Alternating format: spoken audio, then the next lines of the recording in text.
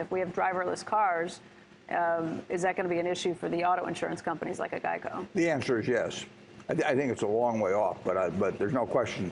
Anything that makes cars safer is very pro-social, and it's bad for the auto insurance industry. But nevertheless, the auto insurance industry has always worked on making cars safer. I mean, they've led the way on things like seat belts and all that. But if there are no accidents, there's no need for insurance.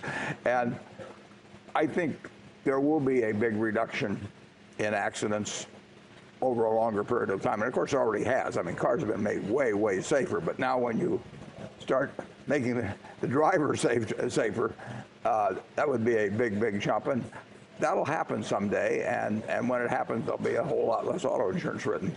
Yeah, in the meantime, auto accidents have gone up, as you pointed out, over the weekend because of drivers who aren't paying attention. Just the last year. I mean, generally speaking, the trend has been fabulous over the years. And you know, we literally have gone from 15 deaths per 100 million vehicle miles down to something close to 1. I mean, that was huge. You got to give Ralph Nader credit for some of that. And but last year there was an uptick, which it seemed, well, there were more miles driven, but I'm expressing this in terms of miles driven.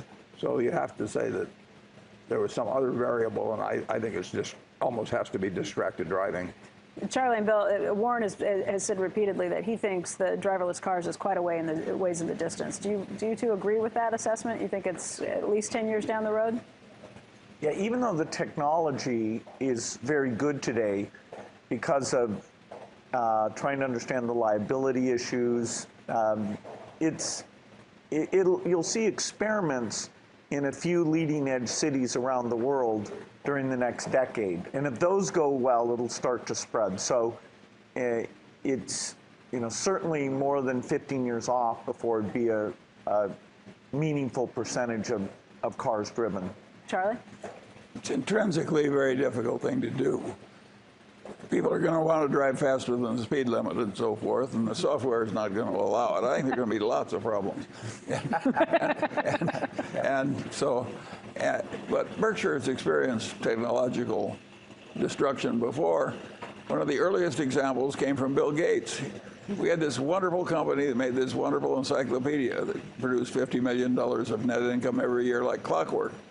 And Bill gave away a free encyclopedia with every bit of Microsoft software. And away went a large part of our profits from the encyclopedia business forever. And he grew up on the World Book. I mean, he grew up on it. He's a trader, that's right. And it helped him. It helped him make his fortune, and now he destroyed it. It's just the way he is. Bill, let's talk about Microsoft, because Satya Nadella came in, and a lot of people kind of scratched their heads. They didn't know too much about him, didn't expect him, but he's done a pretty phenomenal job, and the stock has come up pretty sharply as a result. What do you think about the job he's doing, and why do you think that Microsoft is really resonating so much on Wall Street these days? Well, I think the software industry as a whole has so much opportunity to improve things.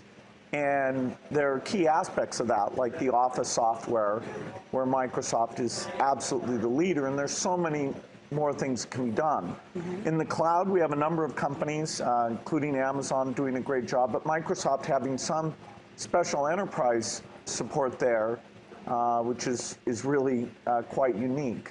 So, I'm very happy with the job he's doing. I get to send him a little advice. I put a little bit of time in on that.